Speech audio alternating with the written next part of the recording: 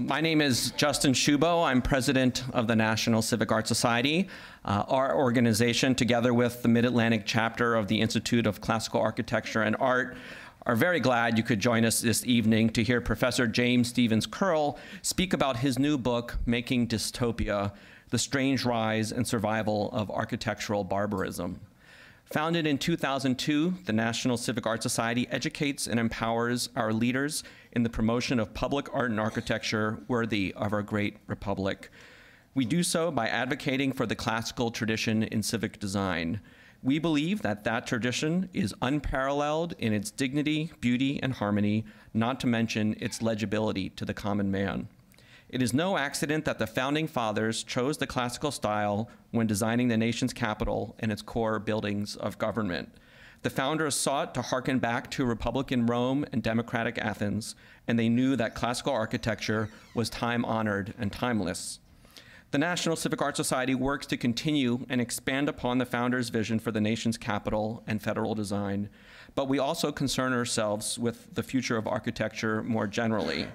For the reasons Professor Curl is going to lay out tonight, we maintain that contemporary architecture is, by and large, a failure. The public finds it ugly, strange, and off-putting. It has created a built environment that is degraded and dehumanizing. The reason for this failure is the ideology of architectural modernism, which came to dominance after the Second World War and represented a complete rejection of the past. As Professor Curl powerfully shows in his book, modernism replaced the poetry of design with the spirit of mechanization, as embodied in the steel and glass box and brutalist concrete. The National Civic Art Society endeavors to help architecture return to its pre-modernist roots, particularly the forms, principles, and standards of the classical tradition and the humanistic architectural idioms that are derived from it. To achieve such a return in a quite literal sense, we've been leading a campaign in New York City to rebuild the original Pennsylvania station. Designed by McKim, Mead & White and completed in 1910, the original train station was a Beaux-Arts masterpiece that equaled the majesty of Grand Central Terminal. In 1963, it was torn down and replaced by the current station. A hideous catacomb, it is the most hated train station in the country. It is our goal to resurrect the original station in all its original glory. As the great urban planner Daniel Burnham said, "Make no little plans, they lack the magic to stir men's blood." Classicism, we believe, stirs men's blood, and women's too. Modernism, by contrast, should make it boil. And with that, I'll turn it over to Stefan Hurry and the ICANA Mid-Atlantic. Thank you.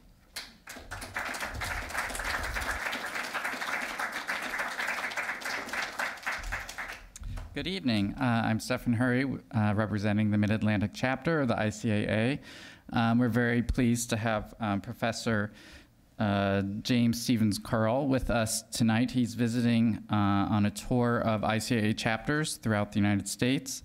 I think he's already been to New York and Philadelphia, and tomorrow he's on his way to New Orleans, and then later Denver. So we're happy to have him here visiting from County Downs in Northern Ireland, and he comes with a very impressive resume. He's been a visiting fellow at Peterhouse, Cambridge, as a member of the Royal Irish Academy, a fellow of the Society of Antiquaries in London, and a fellow of the Royal Incorporation of Architects in Scotland. His many publications include studies of classical Georgian and Victorian architecture, and his most recent edition of the Oxford Dictionary of Architecture was recently published. He's here tonight to talk about his most recent book that we've already heard a little bit about, and we're about to hear much more.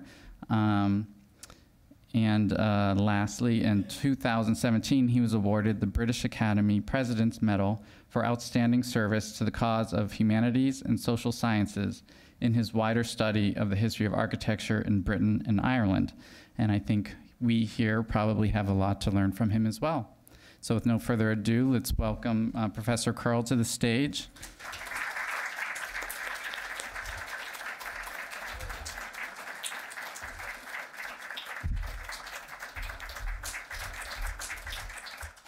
Well, thank you very much, sir, and I I'm delighted to be here. I was taken to task with various Twitter accounts, etc., the usual cowardly attacks, sneering that nobody knew where this came from. That means that they haven't read Pugin's Contrasts, one of the most important architectural books ever published, 1836, contrasting the architecture by the masters of his own day, the leaders of the profession, with the great works of the Middle Ages. His agenda were, of course, to restore Catholicism through architecture. But one of the things that's noticeable about this is that both the styles of architecture which he shows here respond to gravity. They are there giving a sense of stability through the orders of architecture in the classical tradition and through the piers, the pointed arches, the vaults, the buttresses, and so on, in what we mistakenly call Gothic. Now, Coventry Patmore, who was probably the greatest architectural critic of the 19th century, said that architecture succeeds if it suggests stability.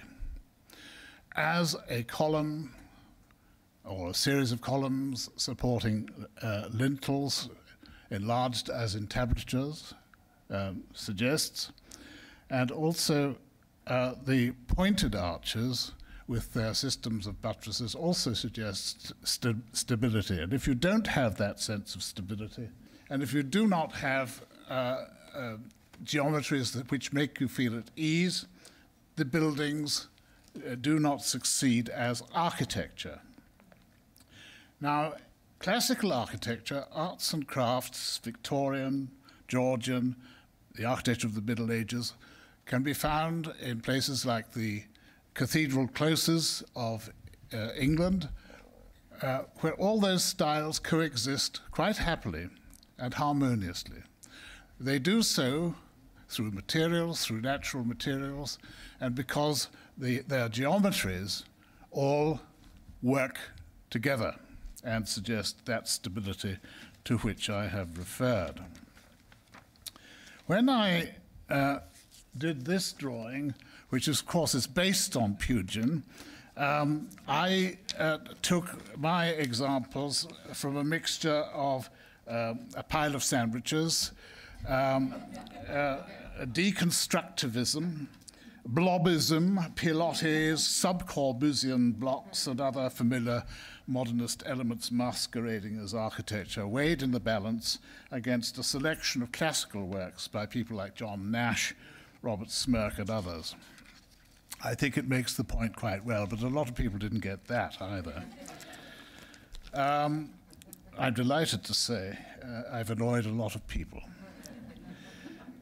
Now, if we look at a typical street of the late 19th century, early 20th century, we see a series of buildings which are all vertical in emphasis. This is the High Street of Belfast as it was, round about 1910, I imagine. And this is what it looks like now. The aggressive horizontals are absolutely compulsory, of course. We have undistinguished Neo-Georgian. The building on the left has lost its urns. If you look back, you can see the urns. And the scale, of course, is completely up the spout. It dominates, it cuts across, it ignores. It's like a loutish intruder. Pevsner wrote that Art Nouveau really begins in the 1880s, and he saw it as a precursor of modernism. These photographs show examples from the 1860s, 20 years earlier than Pevsner insisted Art Nouveau began, and you see that, in fact, it develops from the Gothic revival. There are countless examples of a transition from late Gothic revival into early proto-Art Nouveau, and Pevsner just got it absolutely wrong, as he did a lot of other things as well. I used to get rather surprised when I was in full-time academe when essays used to come in from students suggesting that the Glasgow School of Art had absolutely no historicism or historical references in it whatsoever. I was amazed, so I assembled a series of photographs of the building and I put them in front of them and I said, look, what do you make of this? Stunned silence, because you've got Art Nouveau over the entrance, you've got a bay window from English vernacular cottages, you even have 3 tall windows to the library from a recent work by Sir Edwin Lutyens completed 2 years previously. So I said, what's all this nonsense about? There's absolutely nothing historical about it. It's just, it suddenly appeared out of the air. And again, I said, you've been reading Pevsner, and you've regurgitated. And I said, you're looking with your ears. And that is the problem. People look with their ears. They read tripe, and they look, and they imagine it's all right. Well, it isn't. Baillie Scott. Now, Baillie Scott was a great arts and crafts architect. This is the entrance hall of a great house in the Lake District in England called Blackwell. And Pevsner suggested that he might be a pioneer of the modern movement. Baillie Scott wrote vitriolically about Gropius and all he stood for, and saying it just wasn't true. And those who have suggested that the atelier, which Corbusier did with Amédée aux Enfants in Paris in the 1920s, was based upon Baillie Scott, I think need help. Pevsner also wrote that Voysey, Charles CFA Voysey, was a pioneer of the modern movement. In his Pioneers of the Modern Movement note from Walter Gropius, from William Morris to Walter Gropius. Voysey himself objected to this strongly, and he told Pevsner that, please don't do this. I hate what you're suggesting that I have anything to do with. And Pevsner went ahead and published it anyway. So that spurious history, this attempt to create a tabula rasa, and at the same time claim respectable ancestors, doesn't stand up to serious examination. It's just assiduous propaganda rather than history. It results not merely in untruths, but the opposite of the truth. Both William Morris and Voysey were claimed by apologists thereafter, apologists for modernism, as progenitors of that movement. But this is fantastically unlikely to anyone with eyes to see, and was rejected by Voysey. Morris, of course, was dead by then, but if he was a man of a ferocious temper, a mercurial temperament, and if he had heard anybody saying that, he would have gone up and punched them very hard between the eyes. Among other things, of course, the modernism which Voysey detested was pitifully full of faults, and it was vulgarly aggressive. But Pevsner, who once called for architecture to become totalitarian, that's written, if you find the 1936 edition of Pioneers, it's there, insisted that Voysey was a precursor of modernism, thus implying he knew much better than Voysey what his architecture was all about. Now, the widely accepted narrative of modernism a la Gropius is that it was some kind of logical or ineluctable development from the arts and crafts movement. Now, this seems to me to be utterly fantastic. It's like saying that Mickey Spillane is a logical or ineluctable outgrowth of Montesquieu. An artistic product has surely to be assessed aesthetically on its own merits, which in architecture must include harmony with existing townscape, although the modernists specifically rejected that. And only someone who sees with an ideology rather than with eyes could conclude anything other than the modernism has been overwhelmingly a disaster, not just aesthetically, but socially as well. But claiming respectable ancestors is something at variance with equal claims to starting from zero, as Gropius put it. But such a contradiction is hardly noticed in these grand narratives which Pevsner and others have constructed. Hendrik, oh, sorry, I'm just a bit, yes, I went too far ahead. H.P. Berlage, the great Dutch architect, his merchants' exchange in Amsterdam has also been falsely claimed as a pioneer of the modern movement. Well, look at the traditional brick structure, the traditional brick vaulting, the free allusions to Romanesque, to Dutch vernacular architecture, and the use of the iron and glass roof, drawing on industrial buildings of some 60, 70 years earlier. Berlage went to the first Congress of CIAM, refused to have his photograph taken with the others, sat outside drawing the medieval chateau, and said to all the delegates, "You are ruining everything I've spent my life working on. I refuse to have anything to do with you. You are a disgrace." So let's look at the unholy trinity of architectural modernism.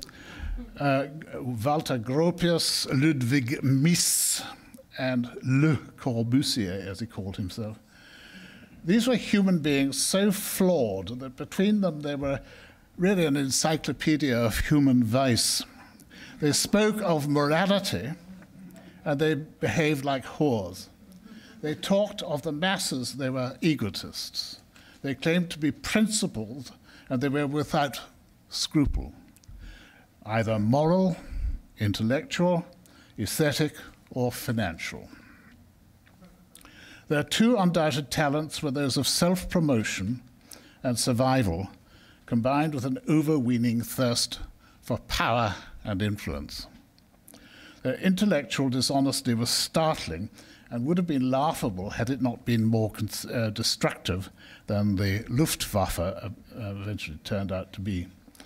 When they claimed to have no style because the designs were imposed on them by history, technology, social necessity, functionality, economy, etc., and like Luther proclaimed they could do no other, which soon became the demand that nobody else could do so either, they remind me of the logical positivists who claim to have no interest in metaphysics.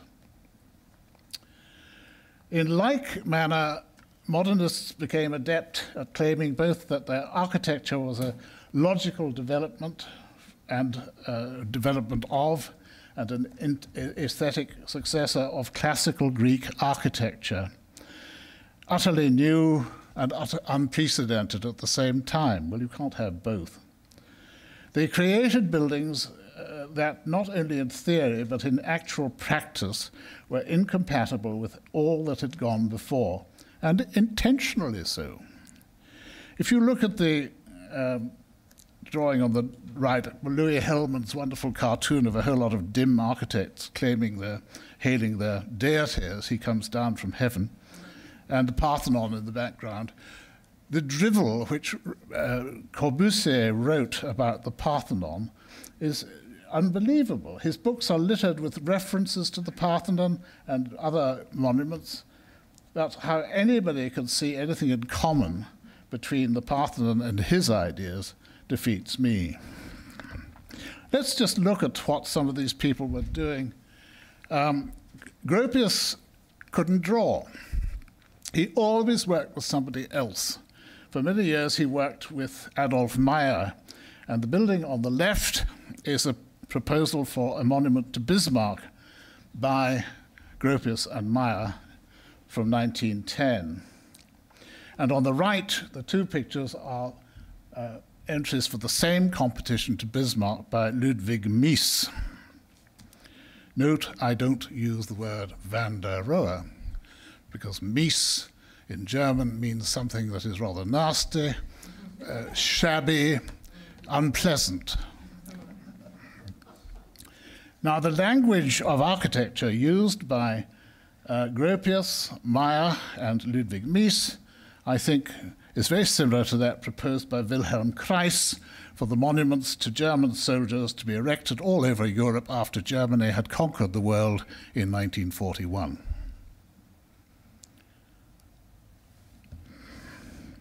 These ideas were endemic. Some of the stylistic examples come from Peter Behrens' stable, from his office, where they both worked. The crematorium at Delston at Hagen, Delston by Hagen in North Rhine-Westphalen, by Behrens, shows certain affinities with the long colonnades of Queen Hatshepsut's temple at Deir el-Bahari in Egypt, dating from something like 1500 BC, as does the exhibition pavilion for the cement and chalk industry at Berlin-Treptow in 1910 by Behrens. And that stripped classicism can also be found in Behrens' design for the Imperial German Embassy in St. Petersburg. You could see that the sculpture has been removed from it up above. And you'll notice the long, elongated, engaged columns, a style of stripped classicism that is maintained well into the next few decades of the 20th century. The job architect was Ludwig Mies. Ludwig Mies, when he went out on his own as a practitioner, produced buildings that were derived from the classicism of Prussia or loosely from the arts and crafts period. And he subsequently produced exhibition drawings for these that he hoped would make him firmly established in architectural circles in Germany. There was another architect working at the time in Germany, Hans Pulzig, whose work was mostly in Breslau, which is now Wrocław in Poland. These are two surviving buildings of his, an office block on the left, and part of the exhibition buildings for the 1913 exhibition to celebrate the victory of Germany over Napoleon at the Battle of Leipzig. They were also helped by the Prussians and the Austrians, the Russians and the Austrians. And the building that you see with its stripped Doric columns is entirely of concrete, as is the building on the left, the office block. You'll notice that the strip windows are mitigated to some extent by the verticals, which help to support the floors between them. Meanwhile, Gropius, working with Adolf Meyer, produced a number of buildings before the First War, including the celebrated Werkbund exhibition building, which draws on ancient Egyptian architecture. If you compare the two plans, the Ptolemaic temple on the left and the Gropius-Meyer plan on the right, it mixes Egyptianizing elements and also in the office block themes from the work of Frank Lloyd Wright. It's interesting that there was a big exhibition of Egyptian temples in Berlin around about this time, and there was, of course, the publication of the great Wasmut edition of Frank Lloyd Wright's work. Now, after 1918, I think it's fair to say that Germany became a basket case. The whole discredited monarchical system was replaced by an extreme left-wing movement in artistic circles to which Gropius and others adhered in the Workers' Council for Art and so on and so forth. There were armed gangs in the streets, revolutionary groups, but there were also dozens of mystical associations of spiritualists, Blavatskyists, and so on and so forth. And part of the architectural movement of the time began to be controlled by that preeminent politician, Walter Gropius. Ludwig Mies submitted designs and was told that his work was unacceptable because it was reactionary and full of historicism. He changed his name to Mies, adding an umlaut on the E, which therefore has no unfortunate connotations, and added van der Rohe, which sounds vaguely grand as well as being reassuringly Dutch.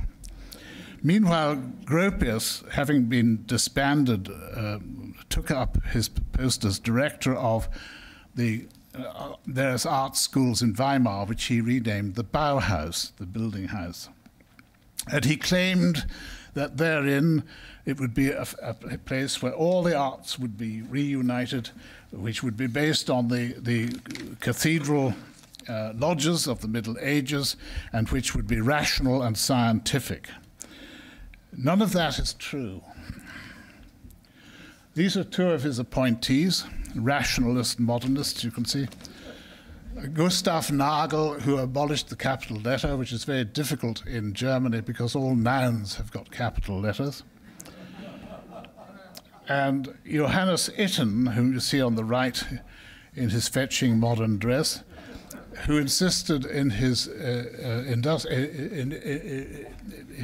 initial course that every student should have an enema and eat a garlic paste.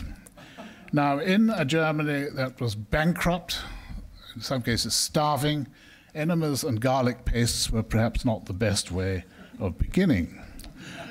But very quickly, the Bauhaus established itself as a place where a pseudo-religious cult was involved, and it is that cult which has informed things ever since.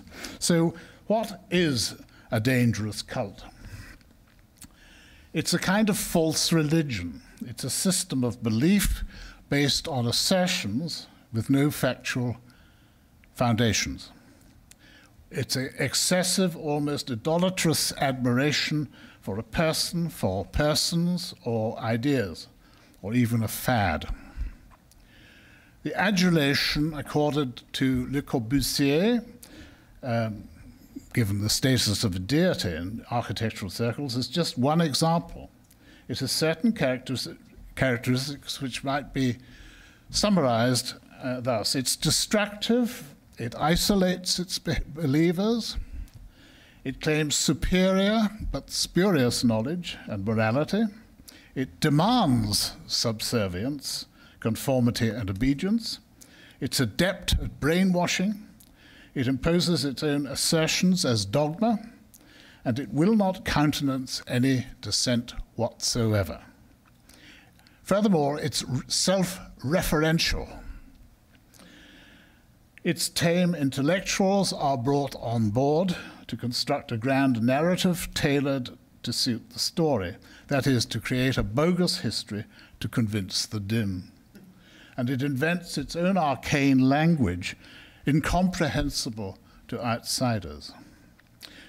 And I think that anybody unfamiliar with the workings within architectural schools who might feel that the above overstates the case should attend a crit. The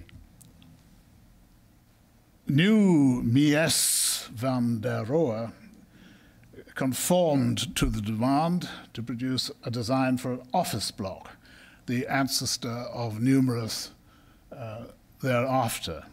A building which, with solids sitting on glass, which immediately creates a sense of unease. one feels the whole thing could go collapse. And Mendelssohn was doing the same sort of thing. He erected that example you see on the right in the Potsdamer Platz. Meanwhile, both Mies van der Rohe and Walter Gropius, identifying themselves with socialism,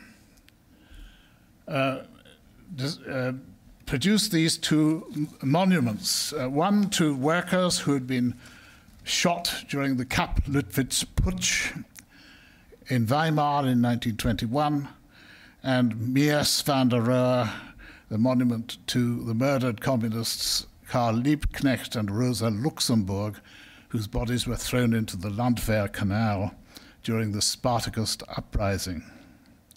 Now, if you design things like this, you're going to identify yourself very firmly with communist views. And that's precisely what happened. The Dutch modernists hated the Weimar thing. They said it was a cheap idea. And the problem is, of course, it could just as easily have commemorated the Kapp-Lüttwitz troops who shot them. And this brings me to the point of meaning. The impoverished language of modernism removed meaning from architecture. Gropius, under pressure from the tradesmen of Weimar who got fed up with students playing games and singing songs to tractors, moved to Dessau, which was ruled by the Social Democrats. And there, with others, he created typical houses obeying his dicta. And you can see the results of a fairly recent photograph on the right.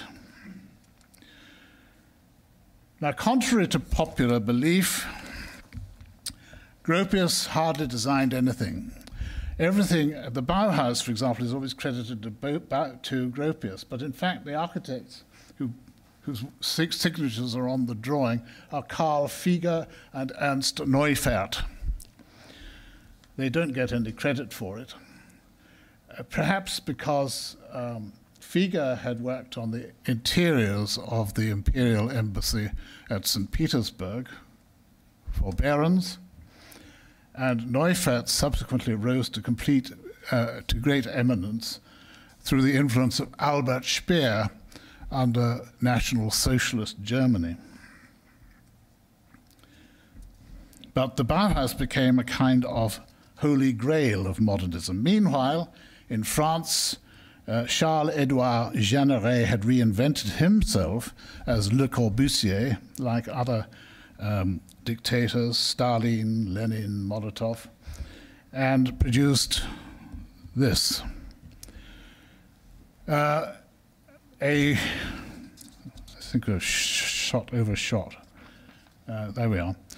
A plan for Paris, destroying Paris virtually from the back of the Louvre. You see the Louvre in the bottom left-hand corner there, really from the river right up to Montmartre, replacing it with a series of skyscrapers. And the drawing on the right suggests that the whole of the ground has to be handed over to motor vehicles. The human being is driven underground. This was very ominous because it in fact became the model for what was to be all too true virtually everywhere. And if you look at a typical drawing of the Corbusian ideal plan and Louis Hellman's vision of what it really turned out to be, with great notice, this is hell, get us out of here, and all the graffiti and rubbish and used syringes and God knows what else. Corbusier also was very good at doctoring the truth.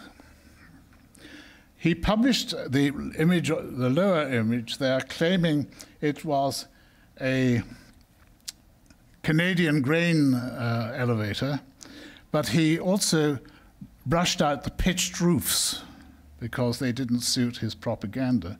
It's rather like those photographs of the Politburo from which somebody has been liquidated that used to be up here. And he also obsessed about ocean-going liners of the Titanic vintage and the modernity of modern French bombers. And you can see the long horizontal window, the portholes, the nautical ventilators and so on the ship that he illustrated in his towards a new architecture, or towards an architecture as it was originally in French. And the French bomber, the Farman Goliath bomber, with its struts and pilotis, after these thin uprights which he adopted, and the struts and ties, which also are regurgitated in buildings such as the Pompidou Center some years later. If you look at his much vaunted Villa Savoie, you'll see those pilotis, you'll see the strip windows and the vaguely nautical stuff going on above the roof. Now, Corbusier, you may know, was a fascist in the most literal sense of the word, and early during the occupation he advocated the removal by force of the majority of Paris's population because it had no business to be living there. Now, this kind of megalomania, this insistence on power, this should have been spotted in advance as an aesthetic and moral catastrophe. And I've attempted to describe that in my book. And the rapid rise and complete triumph of modernism throughout the world, so that an office block in Caracas should be no different from one in Bombay or Johannesburg, is very mysterious to some. But I do, in fact, suggest a means by which it happened. By the late 1920s, Gropius, Mies, and others were in more or less complete dictatorial control and were able to build an exhibition outside Stuttgart called the White House Siedlung, or housing district, where various architects contributed, all in that same white style with horizontal windows, pilotis, and so on and so forth. The building on the right is by Corbusier, the building on the left by Mies van der Rohe. Now this attempt to suggest there was only one way in which something could be done, with no decoration, you'll notice, no natural decoration as there is in classicism or in Gothic. This is the first time in the history of mankind that no decoration appears as an integral part of architecture. You find absurdities like allow a provisional sum of so many $1,000 for art to be bolted on a concrete wall later. That's not an integral part of anything. There was also a coercion to it. You have to do this. This is moral. This is rational. And of course, it is nothing of the sort. And the resistance came in strange places. It came, for example, in England, from Bugger's Baroque. This was a suggestion by various people, such as Osbert Lancaster, that a sort of high camp style would relieve us from this dictatorship that was being imposed. I rather like the photograph of Stephen Tennant languorously draped on his bed. But it was Osbert Lancaster, I think, who really got the thing absolutely bang on. He did this wonderful drawing of a typical National Socialist building with its swastika and eagle, two stormtroopers, heroic male and female figures, those stripped elongated Doric columns as used at the Imperial Embassy, and the other version for the Soviet Union with a couple of guards, equally muscular people. But you'll notice that the capitals have been removed from the columns for ideological reasons. Meanwhile, we're always told that Gropius, and Mies, as he's so fondly referred to in the West, left Germany as soon as the National Socialists came to power. Well, they didn't. These are competitions for the Reichsbank in Berlin, one by Gropius et al., and the other by Mies van der Rohe. They're both, as you could see, in an international modernist glazed style. Everybody seems to think that in National Socialist Germany, there was only one style allowed. That's not true. In fact, that factory, which you see in the upper picture, is just about as modernist as you could find anywhere. It's 1935 to 6 by Wimpel and Bernard. For government buildings and for show buildings, a strict classicism was very much the vogue. For example, the great 1936 Olympic Stadium by Werner Mark. But if you look at the truth, you'll see that for autobahn stations, for factories and so on, modernism was ubiquitous in National Socialist Germany. In other words, there was choice. Just as there was choice in workers' housing, there's buildings in the Franconian timber frame style are by Albert Speer, and the buildings at the bottom are with a pitched roof, actually, on top of a building that was originally designed with a flat roof, and the statue of the worker, which doesn't look particularly right-wing to me.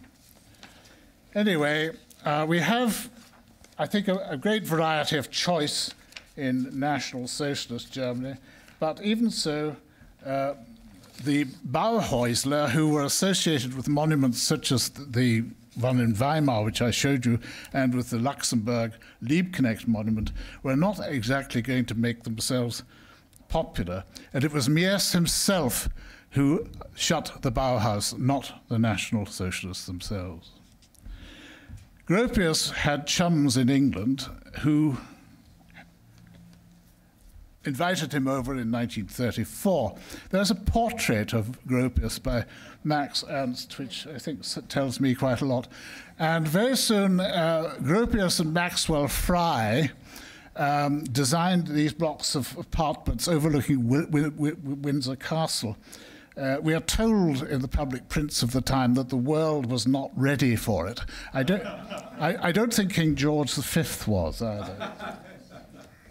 The strange thing about Gropius, as I've indicated before, is that nearly all his lauded buildings were produced with others, or largely by others. And at first he was in partnership with Adolf Meyer, with the celebrated shoe last factory at Aufeld an der Leine, and of course the Werkbund exhibition building. And I've mentioned Karl Fieger and Ernst Neufert, their importance in the buildings at Dessau of the Bauhaus. The fact is, Gropius was not a great architect. As I've said, he was an enabler. He was an inferential theorist. He was a pedagogue. But his writings, for example, the scope of total architecture, based on articles and lectures he had written from 1937 onwards, if perused with clear eyes and unclouded brain, do not really live up to his inflated reputation. So what happened? Well, he was very fortunate in that he had enthusiastic American supporters, Alfred Barr and Philip Johnson, who organized that exhibition with Henry Russell Hitchcock and Louis Mumford, the international style from which any building which did not conform was excised.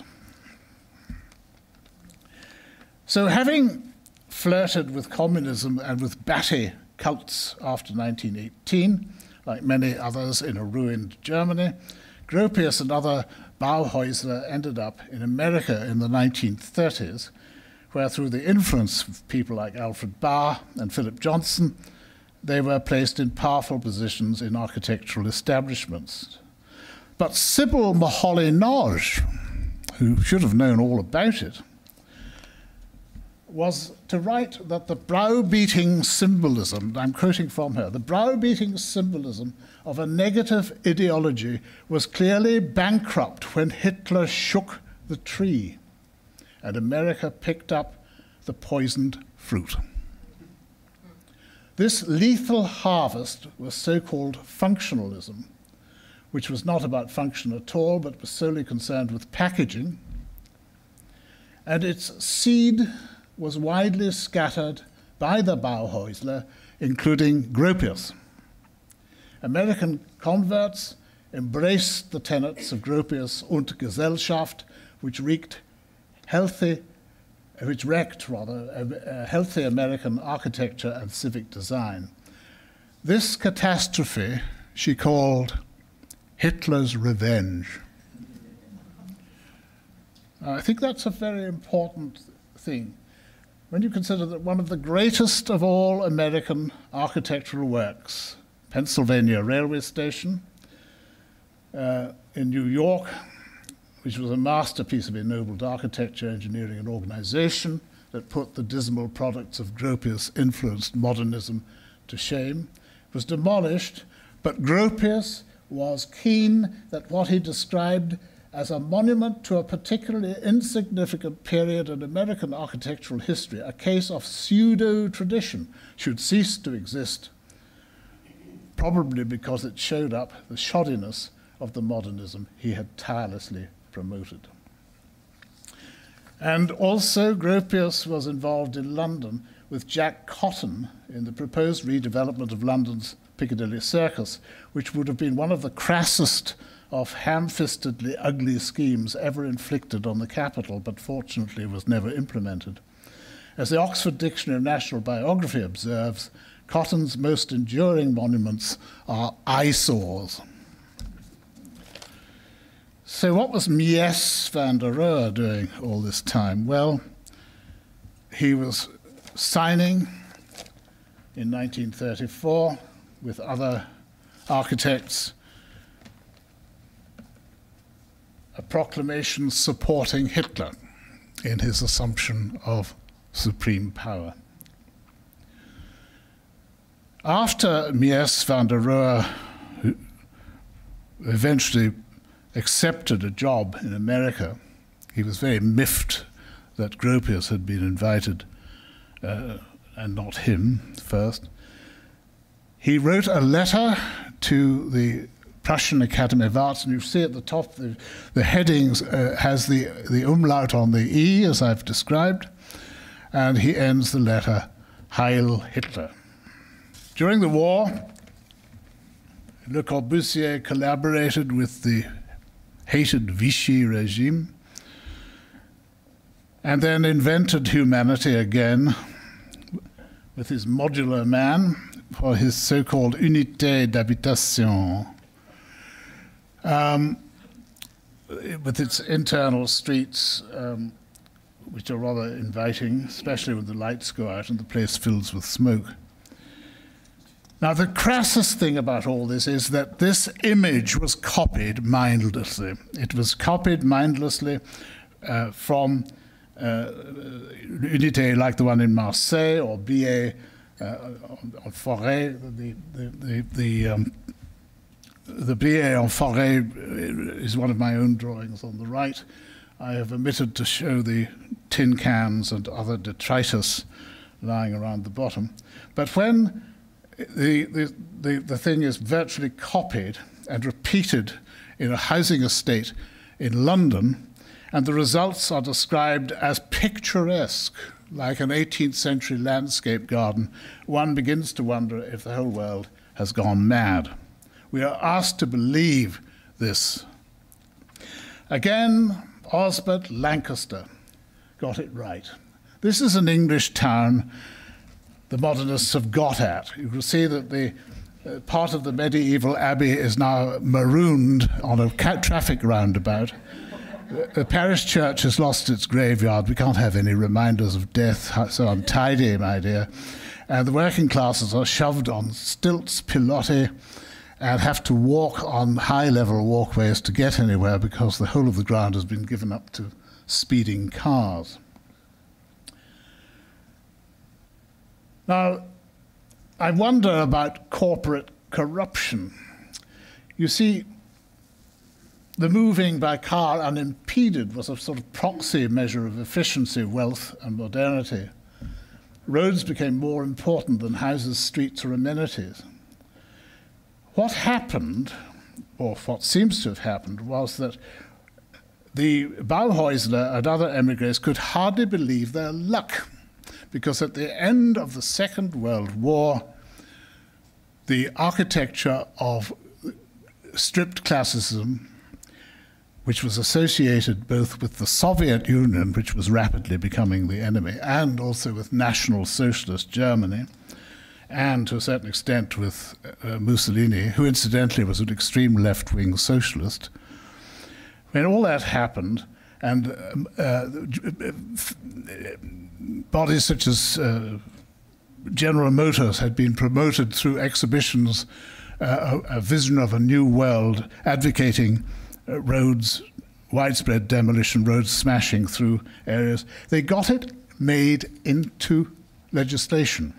And suddenly, the modernists, the émigrés, found that they were gurus running the show as their ideas were re-exported, not only to Europe, but to the rest of the world, at this time associated with democracy. In England, which was probably the, well, it's not just England, it's the British Isles, the post-war world seemed to call for total destruction. But the thing is that many of the people who were modernists had been planning to destroy places like Coventry before the Luftwaffe conveniently did it for them. Those plans for precincts, high-rise, and so on and so forth all existed in 1939. They wanted to pull everything down and start again, even contemplating the total destruction of Bath, probably one of the most perfect Georgian cities. And much which could have been restored was demolished with glee. The planners and the architects involved thought they were rational because they planned so many cubic meters of living space and so many amenities per person, forgetting man does not live by cubic meters alone. They forgot. They combined the bureaucrats' lack of imagination with the tyrants' thirst for power. Never in world history had such technical incompetence been so powerfully allied with such total aesthetic insensitivity. And this led me to conclude that, in fact, the modern movement, as practiced, desensitized people. They could no longer see. They were browbeaten. And this became particularly true in Glasgow, which committed suicide. It pulled down solidly built great stone classical buildings and replaced them with this. Most of this has had to be demolished because nobody wants to live in it. They attacked it.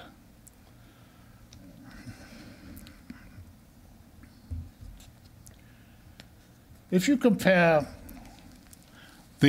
what used to be called the Stalin Allee, now the Karl Marx Allee in East Berlin, which re-embraced the street and applied the so-called 16 principles of urbanism, which, when you read it, is actually quite sensible. The people involved in the redevelopment of flattened Berlin in the East were Richard Paulik, Edward Colline, and other people who were trained at the Bauhaus. They had no difficulty in serving one regime or another. Whereas in the Hansa-Viertel in West Berlin, we have typical modernist tower blocks set in parkland. Which is better? Rossi and Philip Johnson thought East Berlin far better. And then when we get disasters, like these, like the destruction of Pruitt Ego, the typical CIA-inspired housing estate, which just didn't work, which was a nightmare.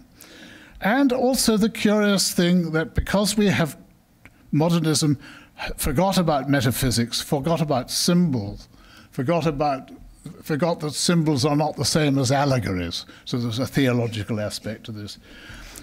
What did the Twin Towers actually mean? Well, they mean certain things to certain people, but some people don't realize that the man who led the attack was a graduate architect from Hamburg who hated what the West had done to Aleppo. In Britain, we had the tabula rasa applied with great ferocity. We also had modernist crescents insultingly named after distinguished architects such as Robert Adam, Charles Barry, William Kent, and John Nash. These crescents, with their unkempt landscapes, were completed in 1971, but in less than 10 years, they had become one of the most dysfunctional housing estates in all Europe and have had to be demolished. That has been repeated everywhere. If you look at the top right-hand picture, you'll see a rather forlorn Queen Anne house marooned in a dystopian wilderness with a sub-Mesian block rising up behind it at the usual grot. I jokingly produced this little scribble, and somebody said, "What on earth is that in the middle?" I said, "It's a monument of thanksgiving for deliverance from the plague of modernism."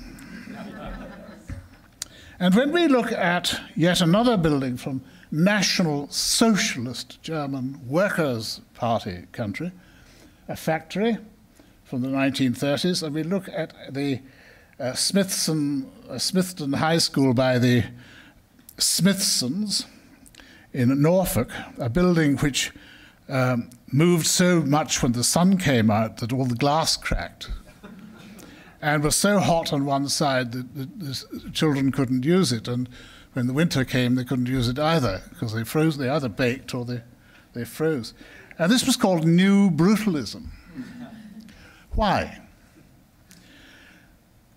Peter Smithson's nickname was Brutus. He worked with his wife Alison, so brutalism,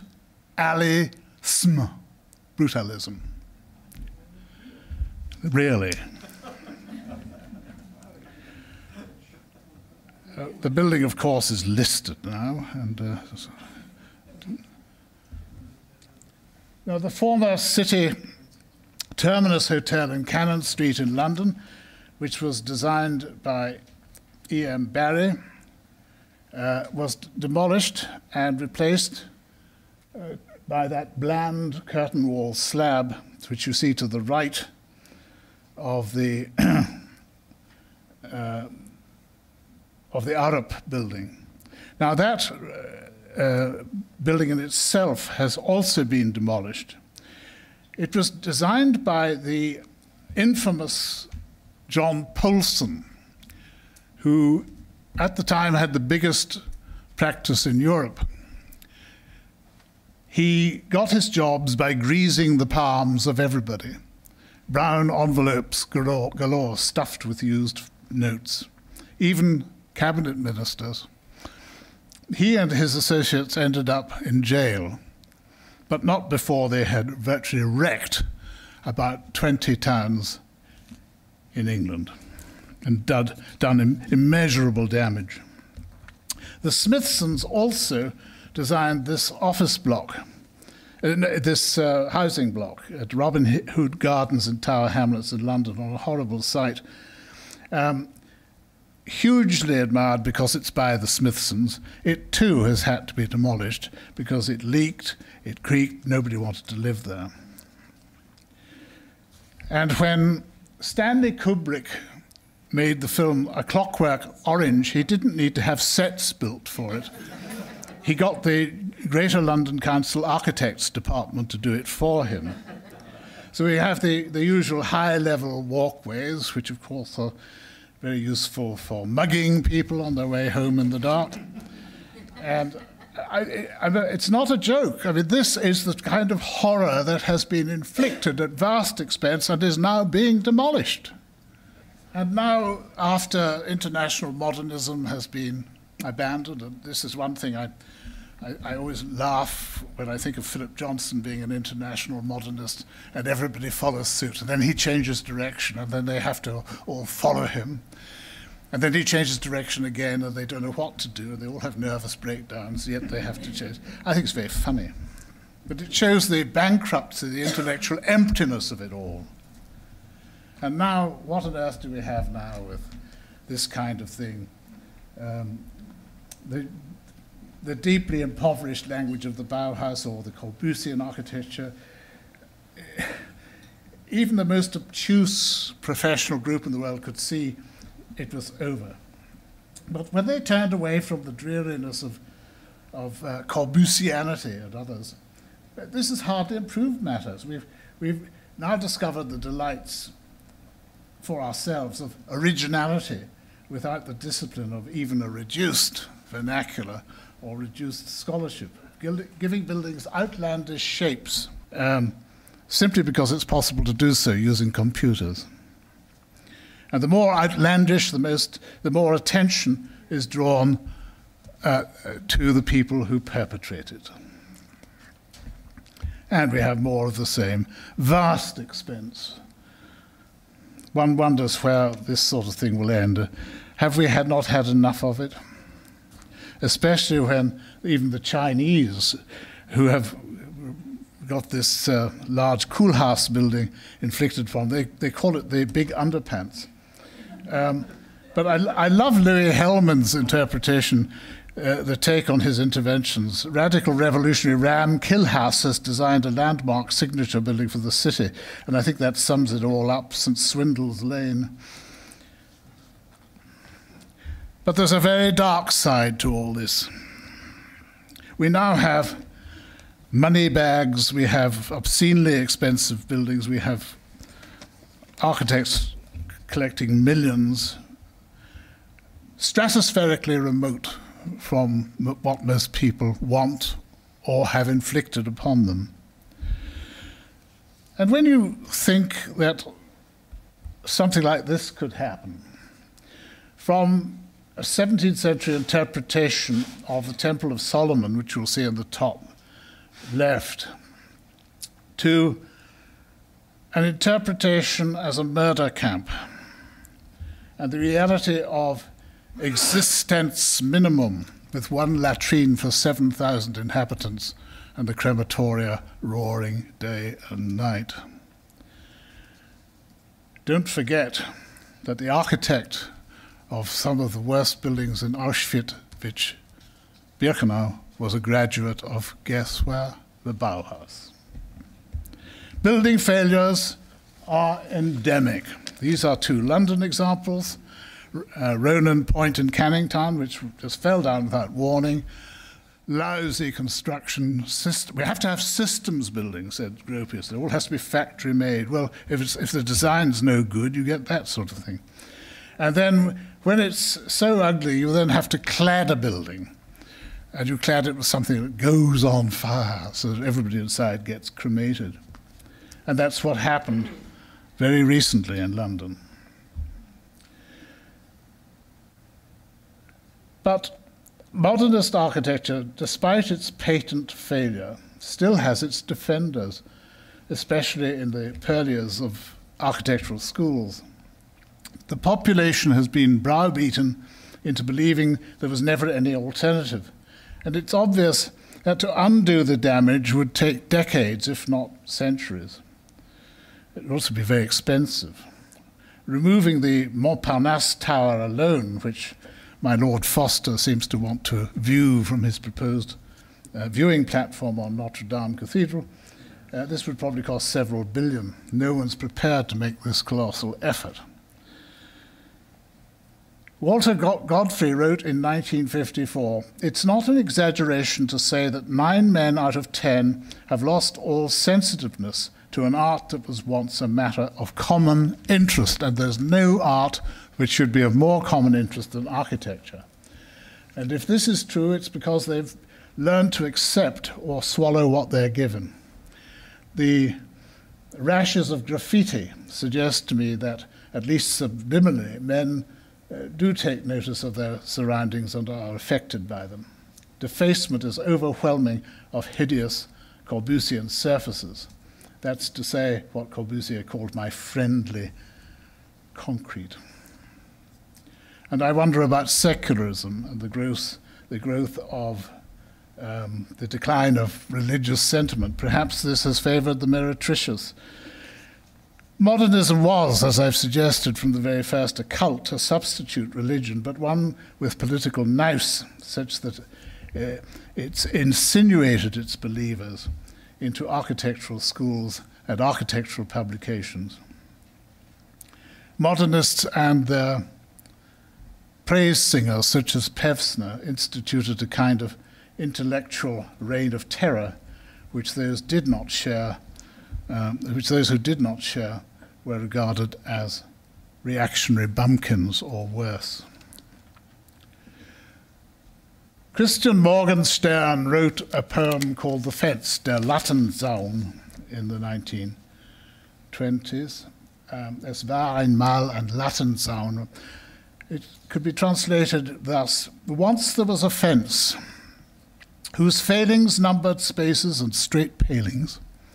A modernist who observed this sight with stealth approached it in the night and pinched the spaces from the fence and with them built a residence. The fence, meanwhile, felt somewhat mean with rails but nothing in between. So as the fence had had its day, the council took the thing away. The architect went off, hey-ho, to Africa or America. And I end with this vision of horror through the window. I have tired of ringing the tocsin, the bell, warning people. I have died in my chair. But death comes as a friend to continue ringing the warning. Perhaps it's time we all woke up. Thank you very much.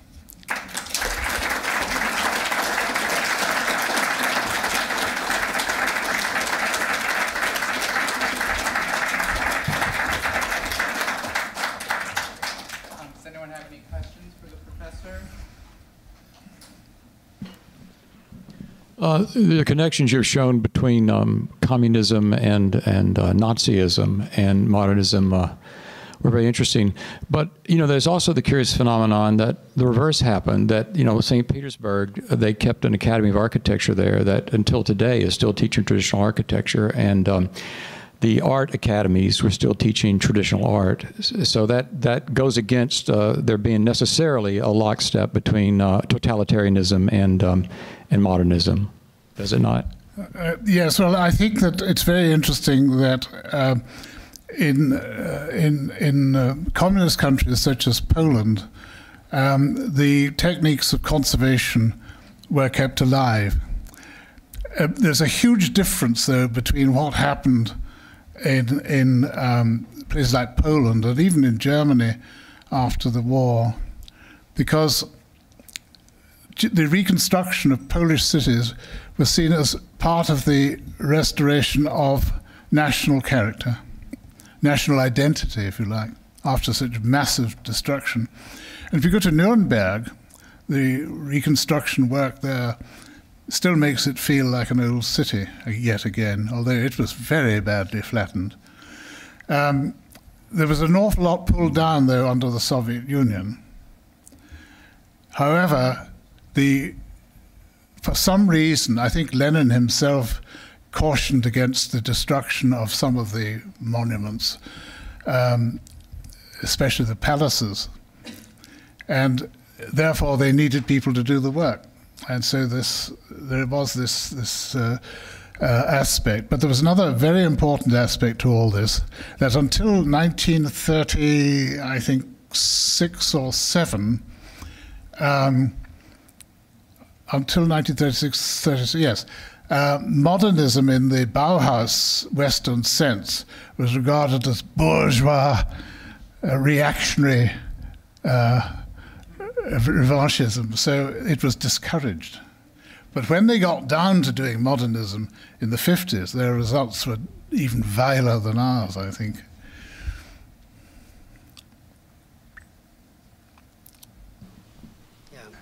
Excellent, thank you. Can you give us a little bit more granularity on, remember one of your first slides, you have this town with the steeple and all the buildings are vertical, and then the next one, everything is horizontal. What is it about this horizontal nature that you could tell us more about? Well, it deliberately cuts across the established vertical geometry.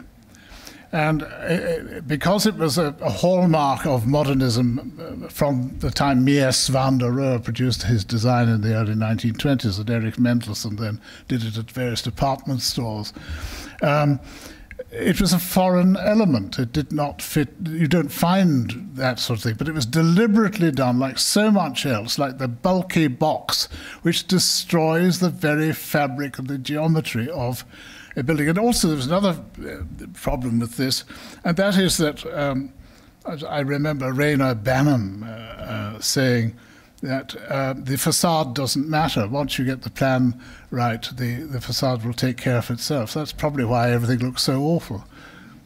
If you don't spend any effort on the facade, it will just happen. Well, it's going to be a disaster. Yes, madam. I'll come back to you in a minute. When you were talking about people kind of buying into some of this modernism, do you think that's solely about the people who are selling the idea, or about the kind of mentality of the people at that time? Or do you think it's just sort of the perfect storm of those two things? Because it kind of seems like it's applying now, and I'm wondering if it's where we are, or if it's just that there's really good people out there who are in tune to people being vulnerable to ideas. I think there weren't many ideas around when it was first promulgated, and don't forget it was imposed by force. It was a bullying organization, and it wasn't. It was backed up. The trouble is, it was backed up with spurious arguments. I don't actually think. I think it was really all about getting something to look like something that might suggest functionalism or mechanization. But of course, it didn't. When you look at it carefully, it didn't do either. And though it was accepted by a kind of Politburo, which is what CIM was, which imposed itself on virtually every country in the world. It was done using similar methods to those used by the communists to spread ideology. And then it was backed up by these long, spurious narratives by people like Pevsner and Gideon and others. They don't really stand up to serious examination. And I tried to dissect them. Will that do? I would love to hear you dissect the modern era of architecture and design. Well, it would take quite a long time. I think somebody down here. You. Can everyone hear me? Or it's a short question. So I was wondering what your definition of beauty is, and if that beauty. Beauty, and yes. If that definition has changed over your career, and perhaps is it contingent on other philosophers or thinkers? Well, beauty was a word which was expunged from modernism altogether. You weren't allowed to use it. Everybody said, oh, well, beauty is relative. I think that architectural beauty is as Coventry Patmore suggested, to do with how it responds to gravity and therefore looks stable. I think that's half the battle. Also, I think that when ornament was an integral part of architecture and not stuck on, it contributed to beauty.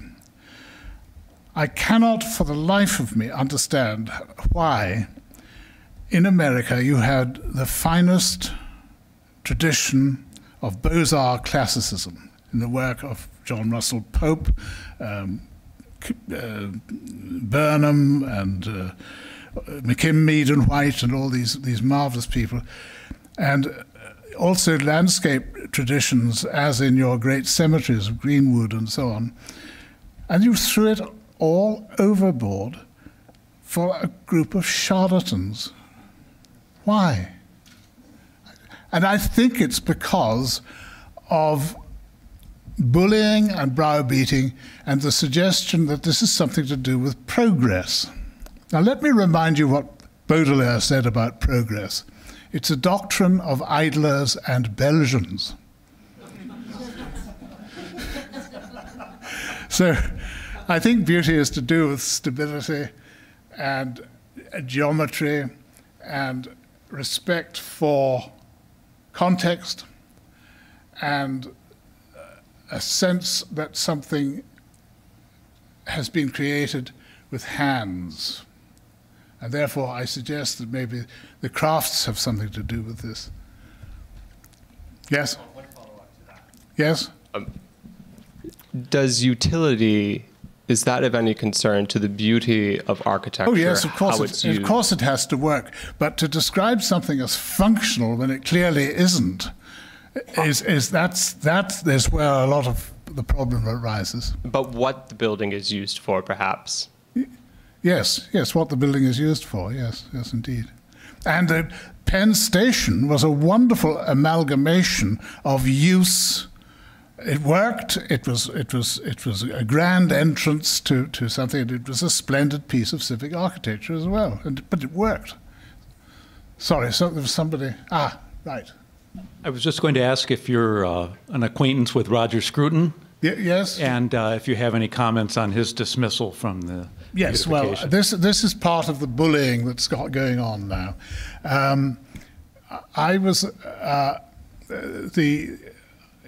Scruton unwisely allowed himself to be interviewed by the New Statesman, which nobody in his right mind would actually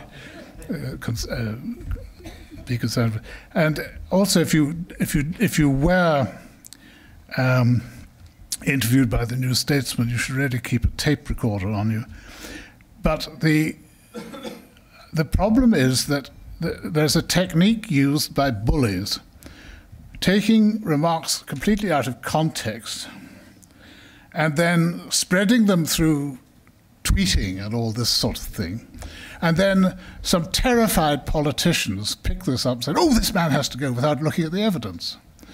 We have the most contemptible collection of politicians in power now that I've ever known. And such cowardice and just to follow the mob is very dangerous. I'm terrified of mobs, but we've got them in control now. Thank you. This is wonderful. Just to take maybe a subtext and make it text and ask you about the future and the road to restoration, healing, and the good. It seems to me there's three options. There's a kind of Epicurean appeal to what's pleasant and sort of naturally accommodating to our daily lives, a kind of praxis argument. There's a philosophical argument about our stable nature, the sort of a top-down argument. And then there's deep in the background a kind of theological argument of we want to, honor God and do these high, beautiful, vertical things. Do you see a particular prudence in focusing on one or the other, or some combination in terms of how do we move our world culture, our national culture, our Anglosphere towards beautiful architecture again? I think it's going to be extremely difficult and a very uphill battle. Whether it's accomplishable or not, I don't know. But I think something's got to be done, because otherwise I think there's going to be complete social breakdown. And I think it's not, I'm not advocating any one religion or another. What I'm suggesting is that a spiritual aspect in architectural design seems to have been largely discarded. I also think that the craft side of architecture and building has been ditched for the most part, apart from certain honourable practitioners who are trying to keep things alive. I won't mention any names, but there are some. I think we have a worship of money, which is probably not a very good thing, and also we have a vast population and growing ever frighteningly so, and that in itself is, I think, going to be very, very difficult. One of the things that I think does have to happen is there has to be a complete change of ethos in schools of architecture. Or are schools of architecture necessary at all? Are they just places where people are indoctrinated to go on and do more of the same with even greater philosophy? I think that has to stop. I also think that the worship of star architects has to stop immediately, and that means that the media reptiles also have to stop doing their stuff and building these people up as deities. That's idolatry. And idolatry is a great sin. And I'm not being an evangelist here at all. I mean, I'm just an old-fashioned chap who believes, I think, in common decency. And I don't, I think, see much of that in the money bags stuff that's going on today. Nor do I, thank you, nor do I think it's fair on the youngsters to bully them into this thing. You probably noticed at the end of my slide of the cults, what describes the cults, down at the bottom there was a link to a disgusting film of a crit where a young woman was being mercilessly bullied by one of the so-called stars in the rudest, nastiest way possible. Somebody else was waving a paw. Yeah, thank you. Yeah, fine. I think I'll take you next, okay? One more. In Britain, is there widespread appreciation or interest in Poundbury? And if so, what is the general public opinion, and does it contrast? The media hates it, hate it. The media reptiles are all out to take the party line, which is A, anti-Prince Charles, B, oh, it's pastiche, but they don't use the word properly because they don't know what it means. And so they just want more of the same, because the journalists, the writers, and so on are all in cahoots with these leaders of a public opinion. Let me tell you a little story. The editor of a so-called professional magazine sneered at my book, sneered at me, didn't address any of the issues that I raised, just it was an ad hominem abuse, that's all. And then this was followed by a series of tweets. He said, however, I could draw a little. So one of his correspondents said, well, my hands should be smashed with sledgehammers then to stop me doing any more. That's the kind of fascism we've got. And it's disgusting. I sent an article to a so-called respectable British magazine. I never even had an acknowledgement. I sent the same thing to a French magazine, had it accepted with gratitude in 2 days, and then I wrote and told the other chap what he could do with it. Thank you. Thank you for the insightful presentation. Playing off the last 3 questions, I'm curious of your opinion of the Building Better, Building Beautiful Commission in England, and if you think that has, you know, a bright future ahead or not much. No, it's there. Okay. And I'll tell you why. It caused an absolute uproar. the entire architectural profession started to scream about it and denounce Roger Scruton, because he likes hunting. He's a conservative. He thinks most of modern architecture is the work of charlatans, and has failed. But you're not allowed to say that. You have to go along with it. So they don't like him, and they wanted an architect to be appointed. So they were out to get him, and they were delighted to get rid of him. Sort of celebratory articles, champagne corks popping, of course, naturally. And I think initially it was just window dressing. The government has now been very bad, shown up in a very poor light because of the whole thing. Poor old Scruton has had a dreadful time. I mean, he actually wrote a review of this book, of mine, saying that, you know, I've had a frightful bashing from the establishment, but I'm getting even worse. That's what he wrote about himself. However, I have received the most wonderful support from Scandinavia, from certain perceptive British critics, but most especially from the New World, from Canada and the United States, and for that I'm eternally grateful. Thank you very much.